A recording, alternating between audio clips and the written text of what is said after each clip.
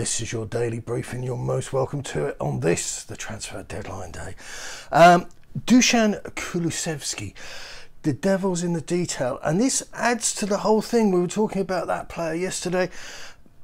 He's going to join Spurs on an 18-month initial loan deal worth 10 million.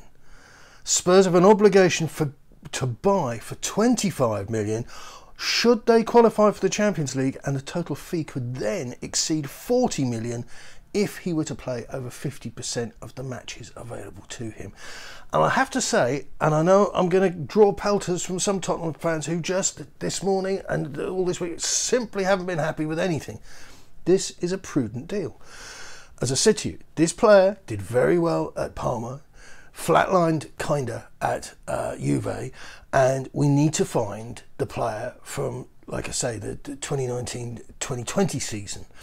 And if the type of management that Antonio Conte is able to give him, if the environment at Tottenham is right for him, and I'm talking about him getting game time, and I'm talking about the whole thing working. David Ornstein of The Athletic says that Ajax are now unlikely to bring Steven Bergwijn back to the Netherlands. The Eredivisie leaders have been trying to sign the Tottenham forward throughout January, but Antonio Conte is a fan of the Dutchman. I think he wants to keep him. He says, I actually think that Conte has weighed up his options.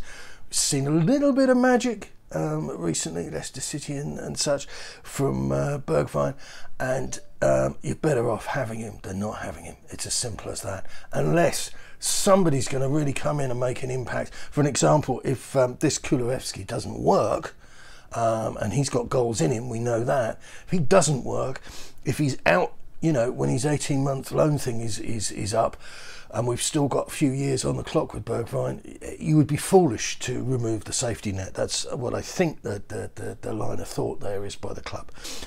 Tottenham and Lyon are now preparing documents for Tanguy Ndombele on loan.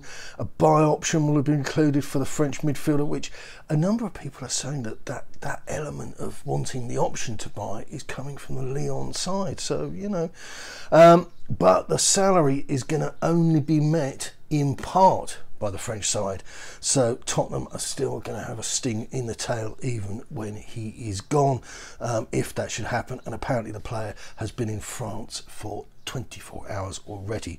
Rodrigo Betancourt is a new player at Tottenham, underwent a medical examination in Uruguay and signed a contract that binds him to Tottenham until 2026 last night, leaves Juventus permanently, so that's not a loan deal. Villarreal are in the race for Lo Celso. I'm sorry, it makes me smirk. Egg and the spoon race, sack race. I just don't see this as a conventional all-out must-get-him kind of race. But apparently Emery wants Gio.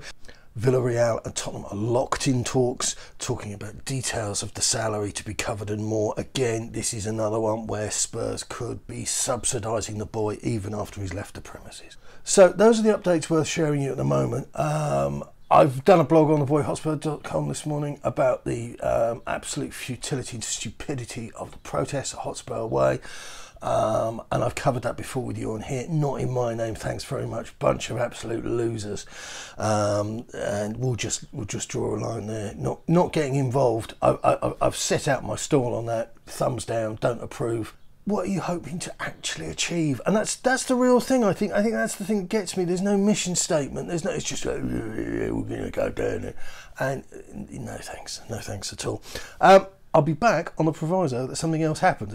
If it doesn't happen, and I understand that Kulusevski and that Betancourt are both in the air, and by that I mean, you know, in the clouds in an aeroplane. But the deals are kind of done. I'd be surprised if they get announced today by Tottenham, because the transfer window doesn't close until 11. It's possible, I don't know. But if anything, yeah. So if anything does happen, I'll speak to you later. Cheers. Good luck. Keep it on.